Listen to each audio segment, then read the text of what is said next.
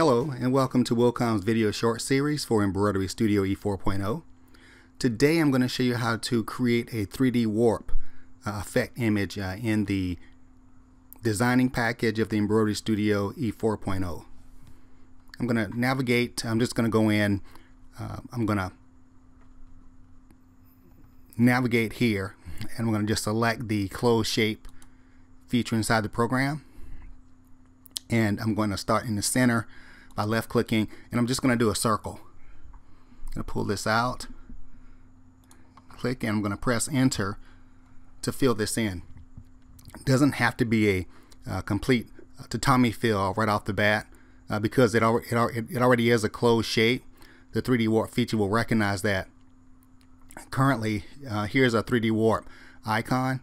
As soon as I click my select tool, as you can see, once it's selected, the 3D warp is still unavailable because it's grayed out. You will have to go in. I'm just going to navigate to my effects here, and I'm going to choose motif fill.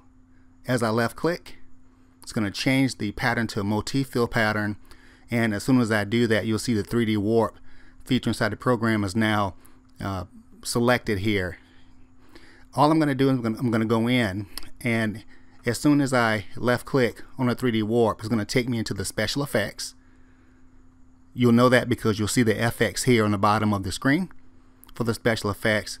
The first option that we have here for 3D warp, as it is selected, we have two other options. As I click the little arrow going down, we have the first one that you see on the screen is the globe out effect. The second one here is going to be the globe in effect, and that's what this one looks like here.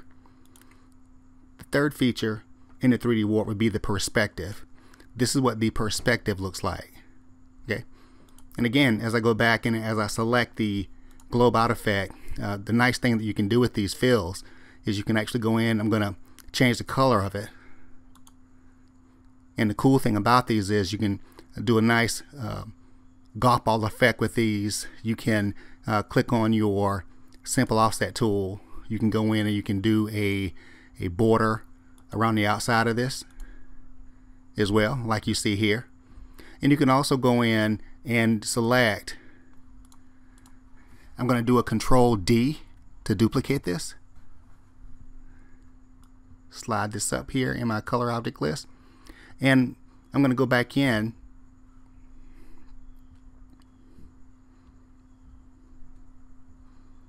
I can change the effect to a different effect and change the color with it also. So you can go in and do different things like you see here with this one, as well as going in and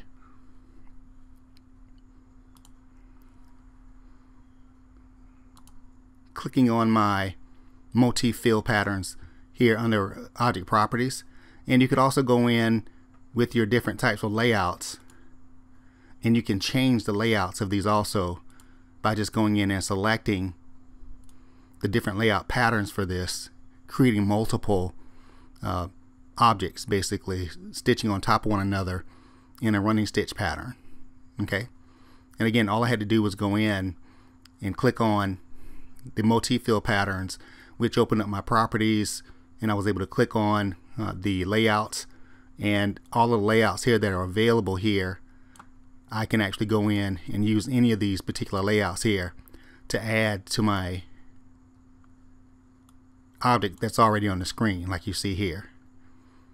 Okay, and that is how you use the 3D warp and how you can mix separate objects with it on the screen.